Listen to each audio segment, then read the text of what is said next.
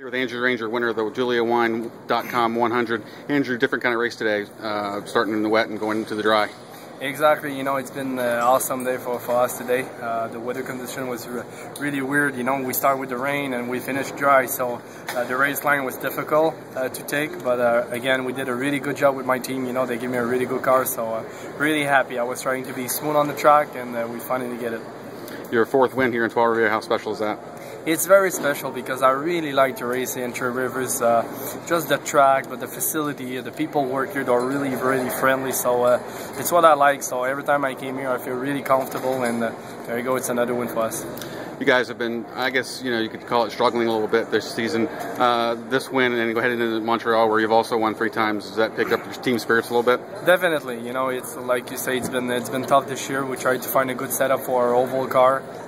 Road course, we all know it's a good car. We had a little bit of problem in Edmonton, but you know what? I think we are second in the championship right now. We want to win the most race we can, and if we want to win the championship, we need to all win. So it's really important for us. All right, congratulations. Thank you very much.